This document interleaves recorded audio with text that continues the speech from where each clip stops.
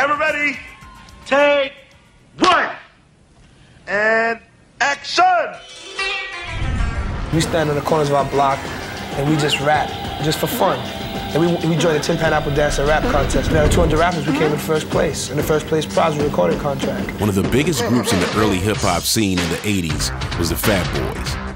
Their mix of straight lyrics with comedy will lead to appearances in movies and help move hip-hop into the mainstream. We're the Disco 3, better known as the Fat Boys, and we're about to perform one of our hit records called The Human Beatbox on New York Hot Tracks.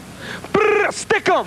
Stick 'em! Brr, stick 'em! Stick 'em! Brr, stick 'em! The Fat Boys consisted of Prince Marky D, Kool Rock Ski, and Buffy, the Human Beatbox. The song, Human Beatbox, was one of their biggest hits, and it also helped to introduce the world to the art of the human beatbox. We go inside the studio with Curtis Blow, and he said, why do you guys always say that stick 'em stuff? What does that mean? So for us, stick 'em at the time in East New York meant, you know, give up the goods kind of stuff. Stick 'em meant stick 'em. So he said, yo, make a song out of that. I'm like, we can't make a song out of robbing people. He said, no, make a rap song presenting Buff as the beatbox. So we get in there, we start to stick 'em.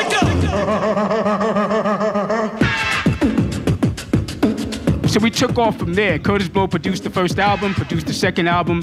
First album with gold, second album with gold. This is at a time where radio still wasn't really rocking with hip hop. But we were selling out arenas every freaking night. Stick 'em. Yeah. Ha ha ha, Yeah. stick 'em. Yeah. That was the street anthem. Yeah. Okay, that was the end. Dudes was running up and down Brooklyn. Stick 'em. Ha ha ha, stick 'em. Come on, beatbox, play one for me.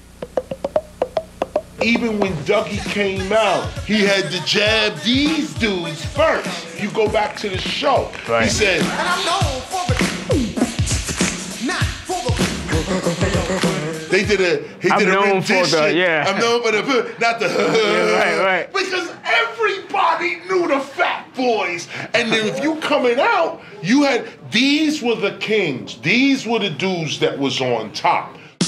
Now we may be a little chubby, but don't feel slow. We guarantee you. The Fat Boys were one of the first hip-hop groups to embrace the idea of crossing over into other media, starring in films like Crush Groove, Nights of the City, and Disorderlies. The Fat Boys could put you in the hospital.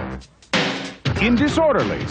What? What I need are the worst orderlies in the history of nursing care. The crossover appeal lifted the culture up as far as mainstream. We knew what KRS-One and Kool G Rap and Rakim and what those guys were doing, holding up the underground part of it.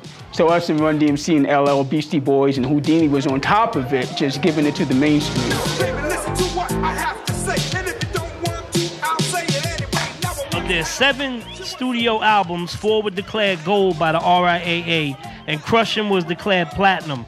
Rest in peace and power to Buffy the Human Beatbox and Prince Marky D, and we are honored to induct the Fat Boys into the National Hip Hop Museum.